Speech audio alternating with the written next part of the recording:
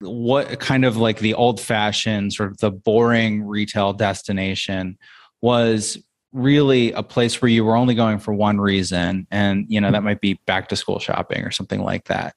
But a vibrant sort of place of the future, people go there to work. They go there for meetings. They go there for drinks. They go out to eat. They go for back to school shopping. They go to see a movie. So there's entertainment destinations as well. You found the Real Estate Law Podcast. Because real estate is more than just pretty pictures, and law goes well beyond the paperwork and courtroom arguments. If you're a real estate professional or looking to build real estate expertise, then welcome to the conversation and discover more at realestatelawpodcast.com. Welcome to another episode of the Real Estate Law Podcast.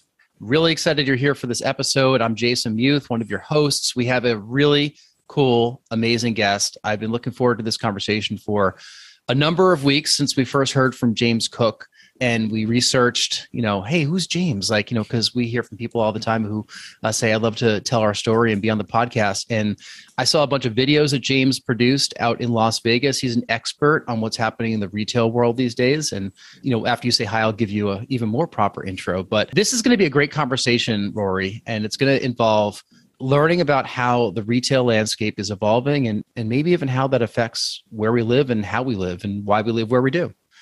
So first of all, welcome, James, to the Real Estate Law Podcast. Thank you, Jason. Rory, I'm really happy to be here. I think we're going to have a fun conversation.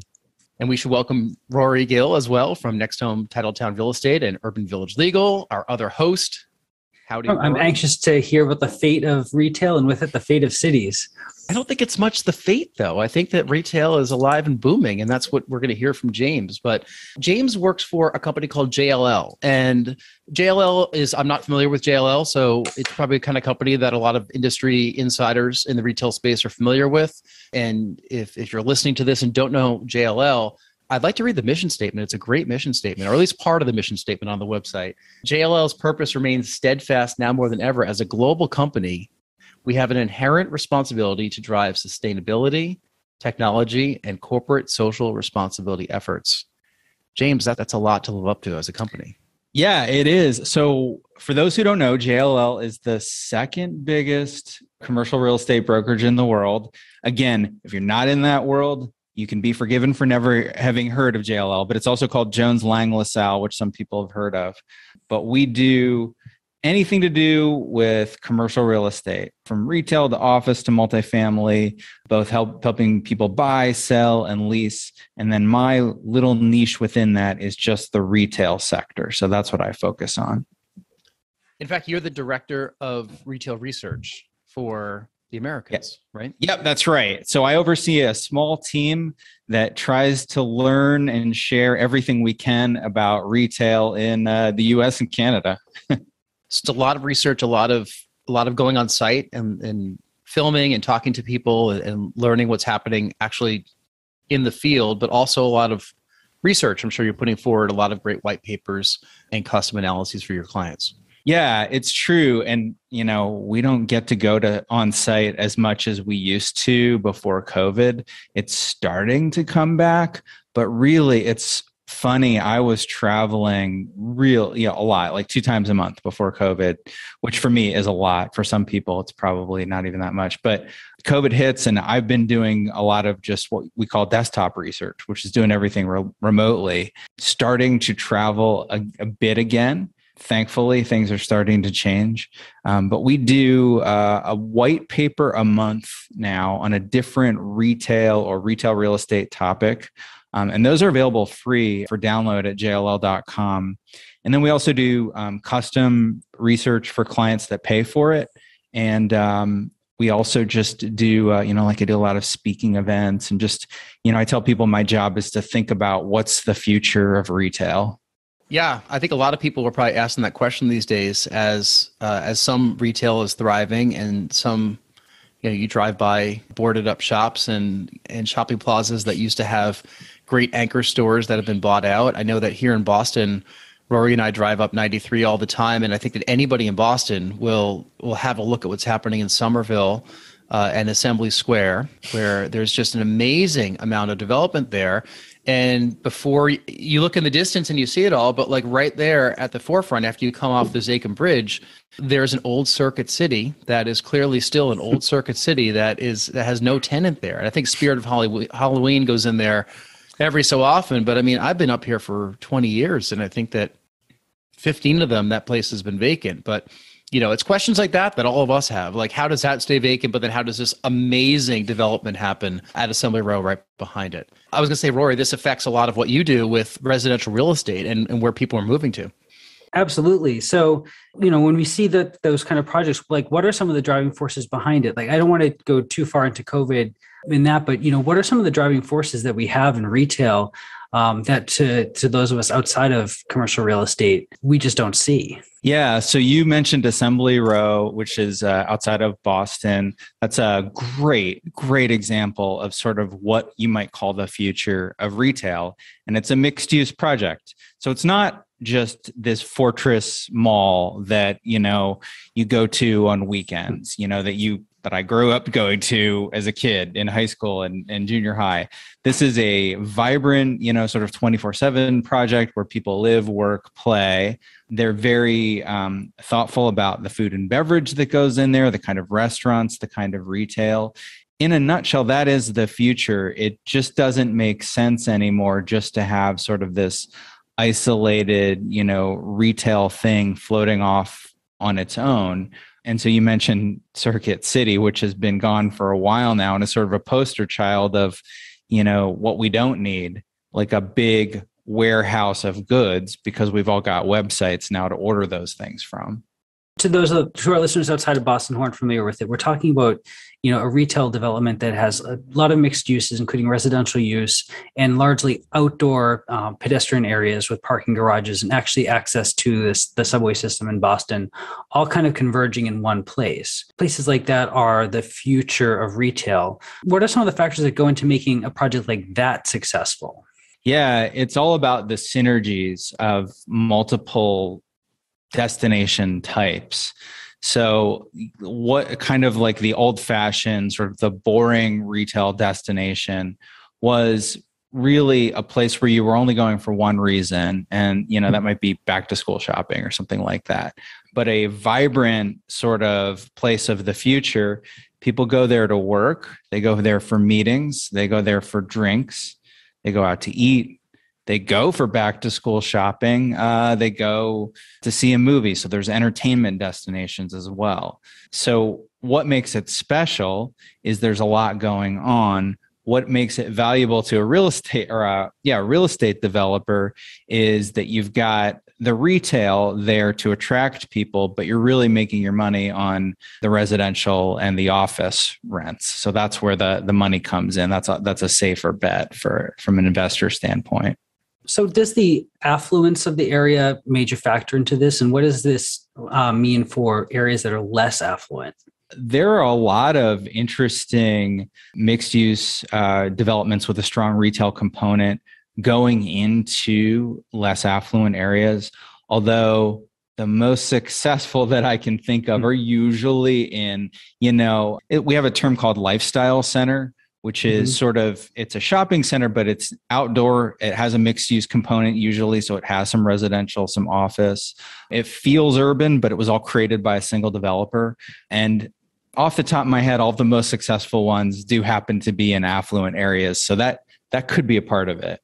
So here in the Boston area, I mean, we said Assembly Row and you knew exactly what it was, and we didn't even talk about that beforehand. Is that kind of project, is that well known for JLL and your colleagues, or you just happen to be familiar? So, yeah, I mean, part of my job is to be familiar with retail and mixed use projects across the US. That particular one developed by a company called Federal Realty, which is a client of ours that we do leasing for in a number of areas. For example, are you guys familiar with 3rd Street in Santa Monica, California? It's this great pedestrianized shopping street that same company, Federal, owns a number of retail buildings on that street, and we're doing the leasing for those properties. So, we kind of do some interaction with them quite a bit. We were in Santa Monica a few years ago, and I'm sure that I didn't realize that, but I'm sure we were there. If we were there, we were on the pier in that whole area. So, well, if you went, it would have been a street just a little bit in from the pier in the city that was pedestrianized. So the whole street is closed off to driving traffic. And it's just a wonderful place to walk around and hang out. Right. That actually raises the kind of another question that I had for you is the role of automobiles and pedestrian streets here, because that's a major debate going on in Boston where a lot of traditional shopkeepers are vehemently opposed to the creation of bike lanes if it eats up parking spaces, or pedestrianizing streets, or allowing restaurants to use some more street space for alfresco dining, certainly in the age of COVID. What role do cars play and pedestrian-only areas play in retail space? Are they good or are they bad? I think it depends on the context. So historically, you guys know the show South Park. In the song, it's ample parking day or night is part of the jingle. Like, that's living in the suburbs. You have to have ample parking if you're a car-oriented culture. But if you're in the city and you do something like transform one of the lanes into alfresco dining, you're actually going to increase the vibrancy and attraction of that, because there's just no way to have ample parking in the city. There just isn't. Like, anything that's successful as an urban core, parking is going to be a pain in the butt no matter what. Like, that's just it. So there's no way to have ample parking in a city, but there is a way to make it more attractive for bicyclists, for outdoor diners, pedestrians. I mean, I'm a big fan of any traffic calming efforts that you can create in a city that slows down cars and makes a pedestrian feel safe. That kind of transforms it into a place where people want to live, work, and play. Here in Boston, we have a number of neighborhoods that have destination shopping and destination pedestrian areas. I know Newbury Street, they actually do block it off on occasion, and it's pedestrian only. But I can think of some of like the neighborhoods, and technically, we live in South Boston. That's where his office is. Southie, that's what we call it. If you're listening to this and don't know Boston, Southie and the South End are two different things, but we're in Southie. And, we're considered part of the urban core, but it's a very, very parochial residential neighborhood that has lots of destination restaurants these days. And technically, we have the Seaport also, which is part of South Boston. And Southie is never going to cede the Seaport to the Seaport. It's the South Boston waterfront. And things have exploded in this neighborhood the past 2 decades, with people coming in here from other neighborhoods to go out. People want to live here. The Seaport is still being developed right now. I mean, I'm sure you've heard about what's happening in the Seaport in Boston. Yeah. Yeah, absolutely. So much new development. Just fascinating. Yeah. And actually we're seeing, who is it? WS Development that's doing the Seaport, right? Yep. They're trying to bring programming in, or I shouldn't say trying, they're doing a good job with programming. They have, they've had outdoor skating and Christmas shops. There is outdoor beer garden that Cisco Brewery has hosted the past couple of years, to the consternation of bars, because they're saying, we have licenses that are expensive. Why are you letting people do these short engagements? So there's a little bit of struggle that's happening within the neighborhood. And I don't know if this is unique to Boston, but NIMBYism is big here. Some people think it improves the quality of life when you put a Cisco beer garden in the middle of a huge new neighborhood. Others think it is the, second coming of the devil. So what should we look for when those kind of situations pop up around the country and, the neighbors come with their torches? Yeah. And it's funny because I'm sitting here saying how wonderful mixed use is, but when you get a place where people both live and play, suddenly it gets a little bit iffy. I think one of the solutions is having some kind of, either some kind of security setup where people feel safe. Safety is a big part of it. Also having like specific rules in place, like, it's not going to be until 3 a.m. or something. Like, there's a certain expectation that goes along with it. I think people want to live in a vibrant place. They just don't want to live in Bourbon Street, where it's like just mayhem. Yeah. I heard that cocktails in New York are still, like to-go cocktails, I think are still a thing in New York City. And the liquor stores don't like that because obviously it cuts out of their business, but the restaurants like it because now you could bring a cocktail out. I'm a strong believer in allowing people to do, more things, and that just attracts more people, So, me getting a cocktail to go with my dinner, I'll end up maybe going to the liquor store and getting an extra bottle of wine. And it just kind of snowballs into something that, it benefits everybody in a lot of ways. Same thing without, outdoor dining, in this example of an outdoor bar, like, superficially, it seems like they're stealing business from the local bar, but all of that would spill over. People would come for one and then, oh, it's crowded. Let's just go to this bar next door. And it ends up being good for everybody. So I'm glad we got to talk about some of these develops that they built over the past couple of years. And it's just such a shame that COVID means the end of all retail. Is that right? No, absolutely not. All COVID has done or is doing, we're still waiting for it to finish up here, has accelerate some trends, we've been seeing for a while. One of them is sort of a slow shift to certain kinds of things being sold online. For example, most people were not going to the grocery store online. That just wasn't a big thing. A lot more people are comfortable with it now. That being said, still only about 15% of grocery sales are happening online. Less than that, maybe 13% of all retail sales are happening online. So still the vast majority of things people buy in store. But COVID's really, we had malls completely shut down. People weren't allowed to go. And some of some of these lesser malls, traditional enclosed malls, have just gone away, which is something that was kind of happening already.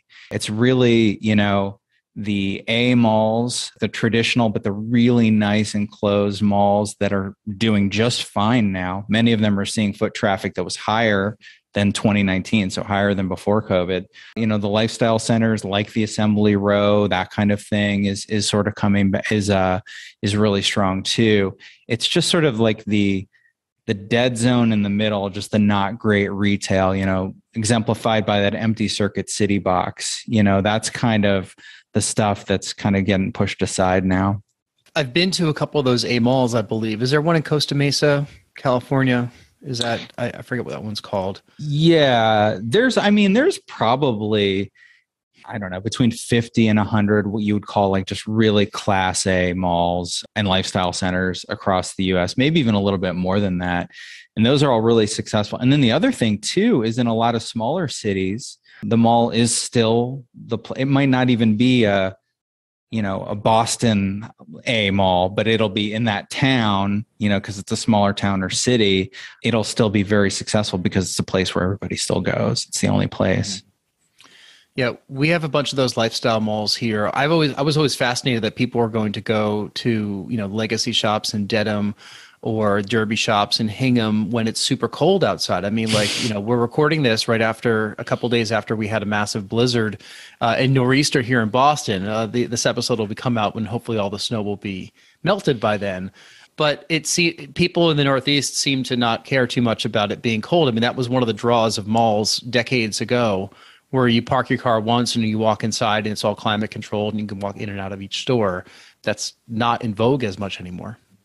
Yeah, you're absolutely right. I'm actually speaking to you from a co-working space at a lifestyle center here where I live outside of Indianapolis, Indiana.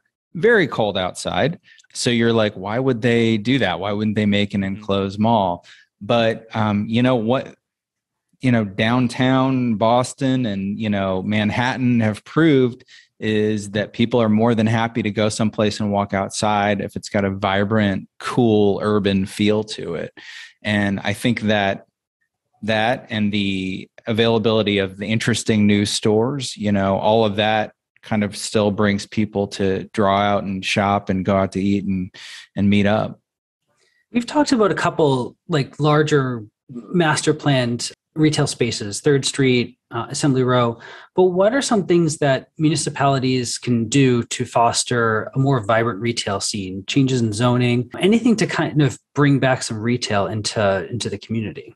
Yeah. So it kind of depends on what community we're talking about. Are we talking about like a small town or, sort of a city neighborhood? I suppose it's part of the tension as well. There are different things that work in larger cities that have better economics, but the smaller community that has a bunch of retail vacancies, what's something that they could do to reverse the tide and maybe restore some vibrancy to their downtowns?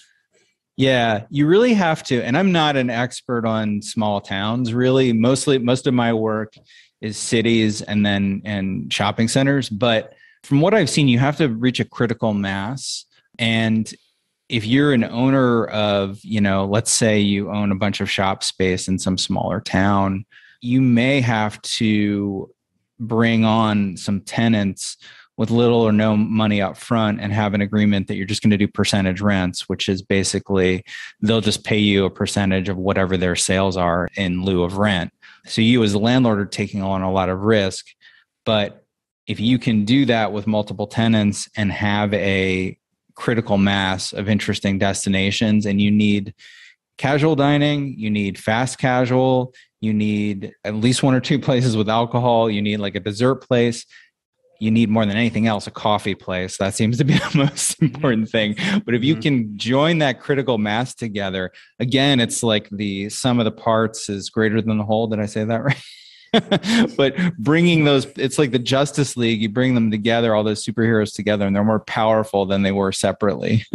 Coffee shops, if you're not Dunkin' Donuts, or just Dunkin' right now, sorry, it's Dunkin', or Starbucks have a hard time cutting their way into the Boston area. Although we have a bunch of Cafe Neros now, and if you drive north of Boston, you'll find Aroma Joe's everywhere, and south of Boston, you'll find Mary Lou's, which is a big suburban thing in Boston. So let's talk a little bit about some trends that are happening in retail right now that people who are listening to this might either be unaware of, or they might have been to it once or twice. And we'll mention your podcast and your YouTube channel in just a second, because you have some amazing content on there. You've shown some of the future of retail in many videos that you've produced between experience and technology. Like where do you think we're headed?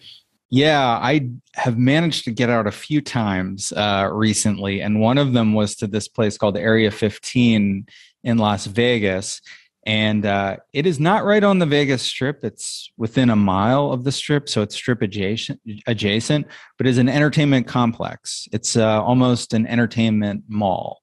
And it is anchored by an art, this is tough to describe. It's called Meow Wolf. Mm-hmm. Meow like the cat and wolf like the animal wolf. It's an art collective, and the tickets are not cheap. It's like $50 a person, but you go inside and it is this crazy interactive art experience, which, maybe you just check out that video to see what it's like. It's pretty tough to describe, but it is a whole art mall. There's all these other inline tenants. There's food and beverage, restaurant, food, bar, all kinds of stuff. It's an experience mall. And it's called Area 15. There's one in Vegas. I think there's going to be more coming soon in other places in the US. So that is certainly something quite unique. So it's something that you can't get from at home. You can't get it shipped to you.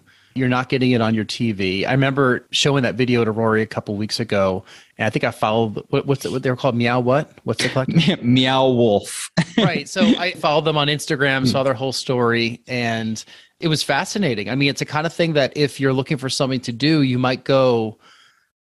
You'll go, and then if the exhibits change, maybe you'll go back. I mean, it's probably not the kind of thing you go to like 2 or 3 times a week, like the grocery store. But being somewhere in Las Vegas, I'd imagine that could be wildly successful because they have a constant stream of different people that are coming there, like places like Orlando or New York, or a big tourist destination. Boston, I think that installation like that would do really well as well. But yeah, experiential is, when I watched that video, I said, yeah, I could see a version of this going on tour across the country. And we sort of have things like that. There's a whole host of quote unquote experiential museums and Instagram destinations, like, I don't know, the Museum of Ice Cream, or there's another one called Candytopia.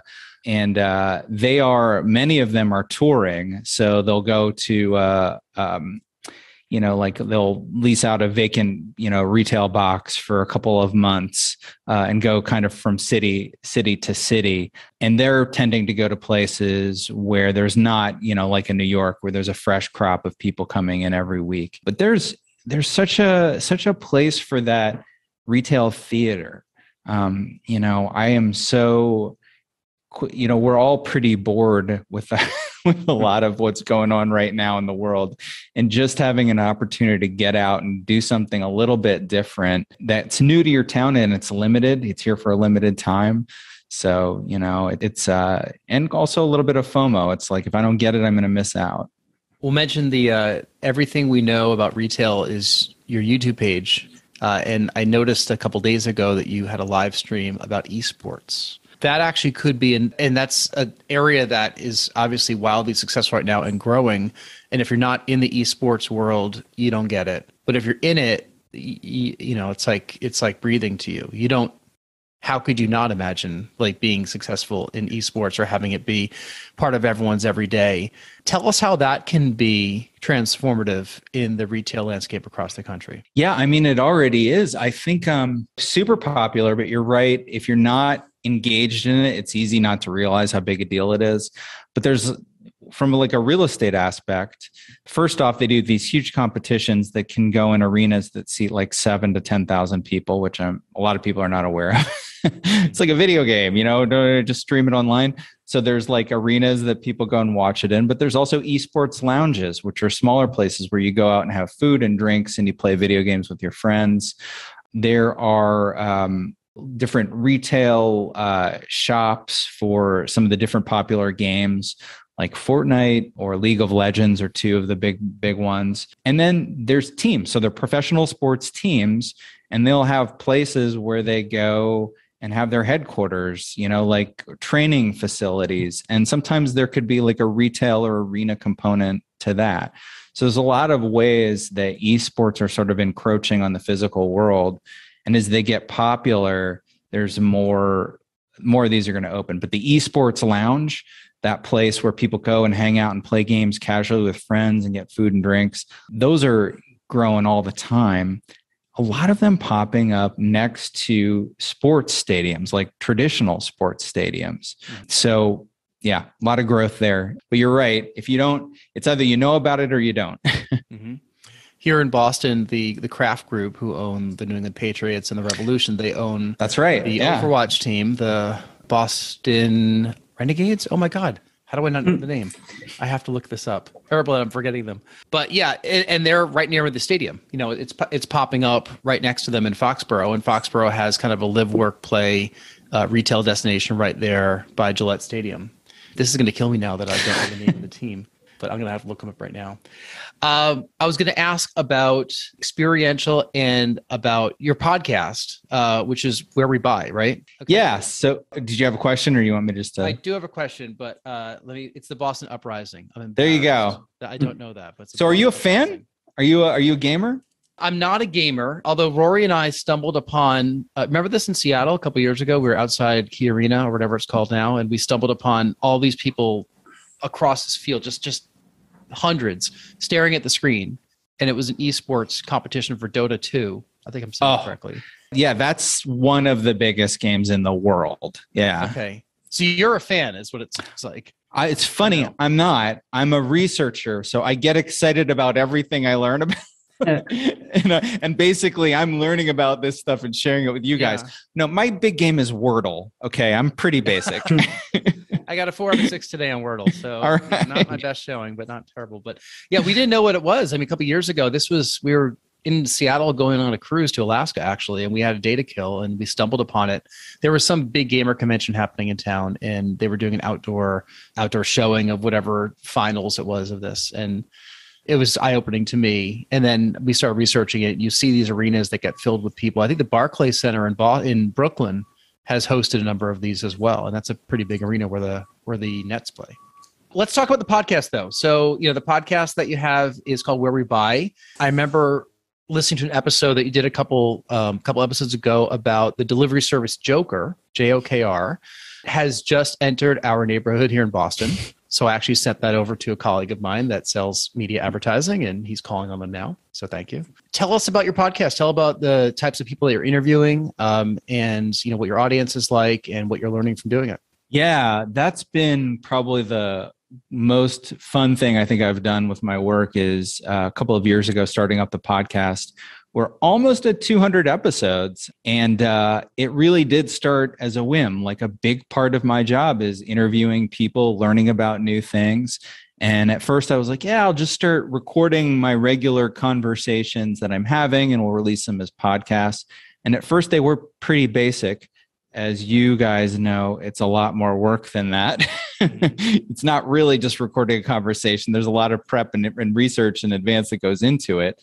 But that's fine. I'm a researcher. So we've gotten a chance to interview CEOs from a lot of retailers, restaurants, and then interesting people too.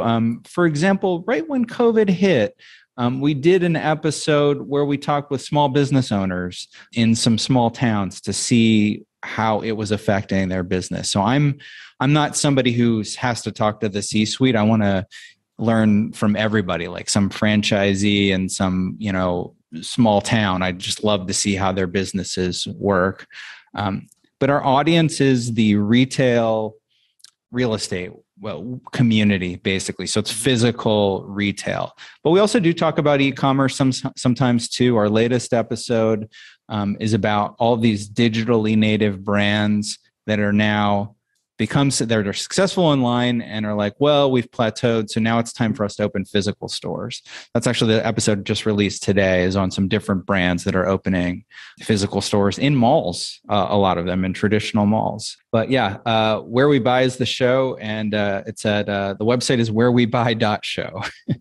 We'll put that in the show notes as well. And before we get to our final wrap-up questions, I actually want to ask about one more thing that we've heard a lot on Where We Buy, and that is technology and retail.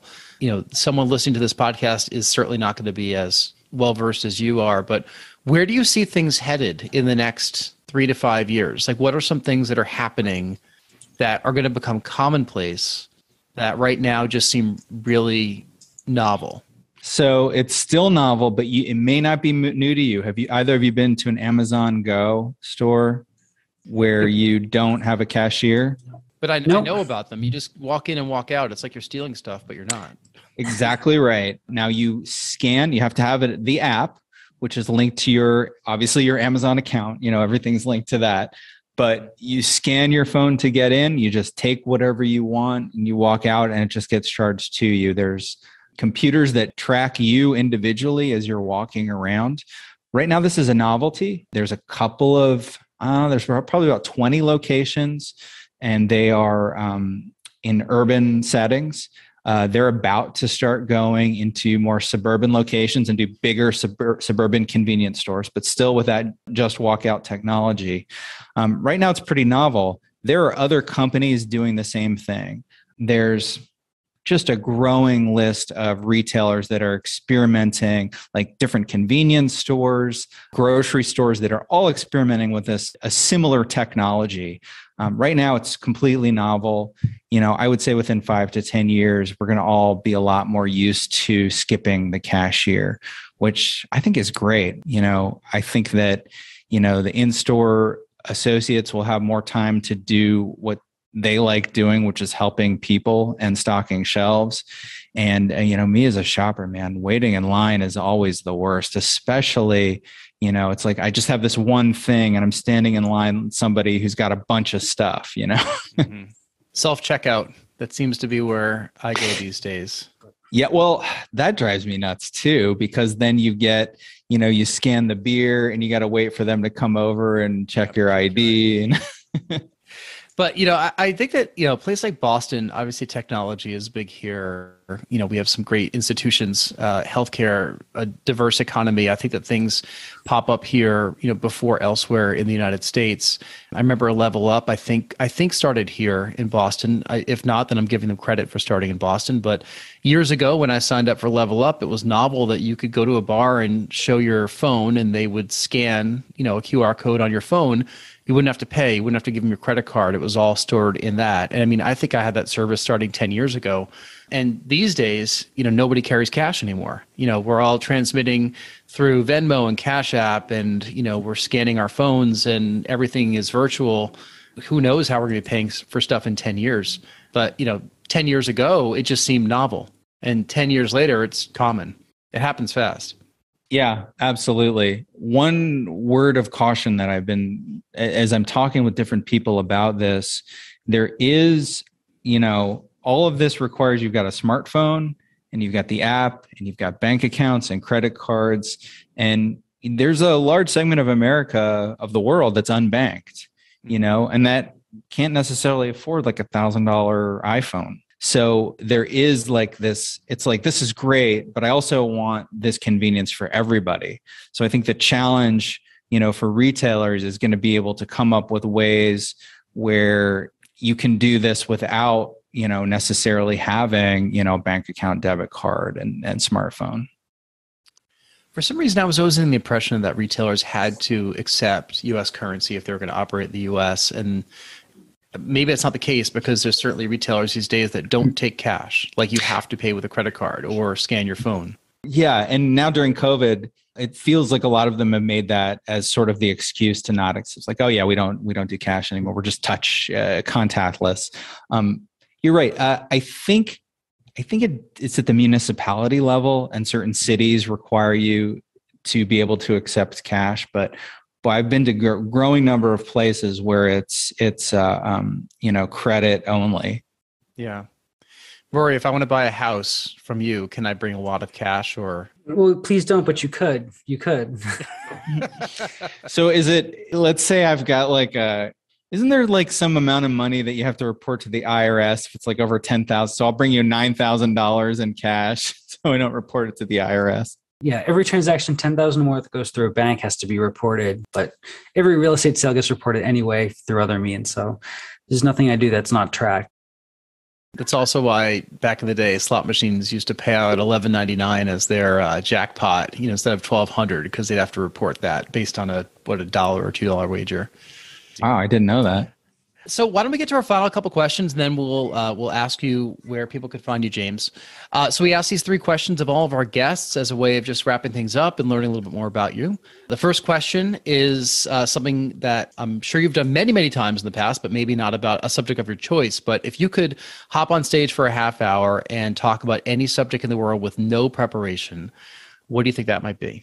So if it's going to be like what I'm naturally used to, I'd go up and start talking about, like what we've been talking about, like experiential retail and how to make a great shopping destination. If it was something like, for me personally, that I had to speak about extemporaneously right now, oh my gosh, I really like, this is kind of weird, but I'm really into old science fiction author Jules Verne, who wrote like 20,000 Leagues Under the Sea and Around the World in 80 Days.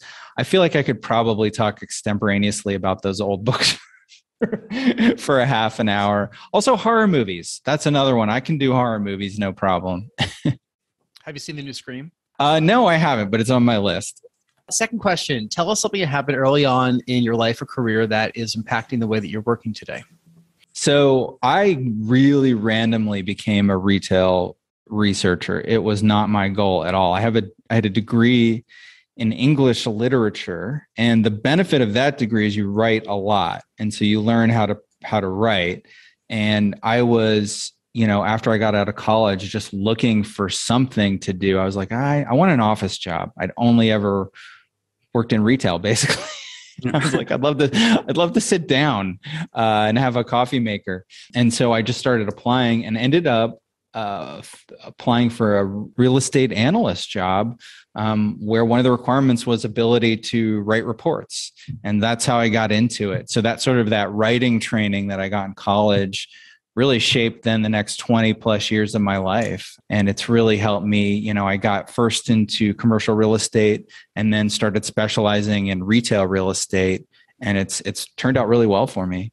That's a great lesson if you're listening to this and you're in college and trying to figure out what to do with your degree, fill in the blank degree, communications degree, English degree, French literature degree. Like, I think a lot of the careers that are out there are not taught by schools, but the skills might be, so research, writing, analysis, critical thinking, you can't really find a job that has those in the title, but you found your way to an industry that allows you to apply what you learned. And nothing, Jason, no technology that I use now was like even in existence when I went to college. So it's like college shouldn't be about teaching you how to do one specific thing, the tools that you need to deal with whatever life throws at you. If we're dating ourselves here, I only have an email address. My very first email address was in college because my friend went abroad and said, hey, you should get this thing called email so we could stay in touch. Yeah, that's when I got mine too. Right. Rory, I don't think there was no smartphones when you were, in law school? Blackberries were around, but we didn't have those. Those were for business executives only. Can't do TikTok dances with the Blackberry. No, you can't. Final question we have for you. Tell us something that you're listening to or reading or watching these days. Let me back up a little bit. So the name of my podcast is called Where We Buy, and it is a takeoff on this very famous book called Why We Buy by a gentleman named Paco Underhill. It came out in the mid to late 90s, and it was a global bestseller, and it still is very valid today. It's all about why people shop, how retail stores should be organized. And it was sort of like one of those foundational texts that, everybody in the retail research world knows about. And Paco Underhill, that author, just released a new book. It's called How We Eat. And it is all about the changing world of supermarkets and just food in general. And I'm about halfway through that. It just came out like a month ago. But I've actually had Paco on our podcast before. Once I finish reading the book, I'm making a list of questions. I'm going to see if he wants to come back on and talk about that. But just a fascinating, supermarkets are just really interesting places. Mm-hmm. It's very inquisitive, of nature with everything that you're doing. It's very much like Morgan Spurlock with, his kind of pop culture take on the innards of things that we all know. Yeah, big fan. His Super Size Me is still one of my favorite documentaries. Love it. I think it's a book also, right? I'm not sure. Probably. I mean, he must have. No. I'm thinking of Fast Food Nation. So I read Fast Food Nation a long time ago. Also fantastic book. Yeah, love that book. They made a movie out of it. Wasn't as good, but the book is fantastic. Right. I can go on for hours with this, but we'll have to have you back when we don't have hard stops coming up, James, but we appreciate it. I encourage everyone listening to, first of all, to go download Where We Buy as a download or subscribe to it. So you can get, hundreds of past episodes right to your smartphone, listen to current ones, and then give, glowing 5-star reviews and comment on James's podcast. And then go over to our podcast. And if you didn't subscribe to it, subscribe to that as well and give us a really cool 5-star review because we appreciate those. And then the Everything We Know About Retail is a YouTube channel that James has also produced. And there's tons of great videos on there. I think that's where I found out about Area 51, right? In Vegas.